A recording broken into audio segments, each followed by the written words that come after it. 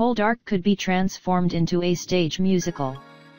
Poldark fans might have something seriously exciting to get ready for it, as it's been revealed the show's scriptwriter is considering the possibility of turning it into a musical.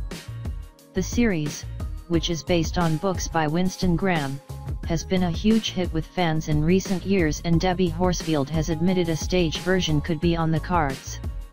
She told The Sun, "I love a musical.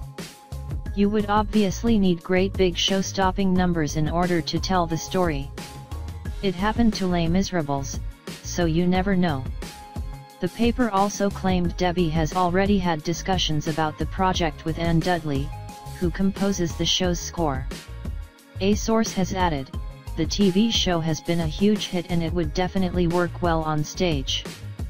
Bosses are well aware of the fan base. With the right casting it could be a box office smash." The latest series of Poldark came to an end on Sunday, August 6th, night, with one final twist leaving many viewers stunned.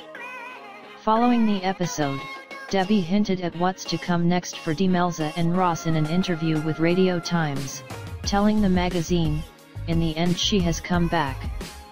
It's very clear she has made a choice. If that wasn't the choice she made there would be no coming back."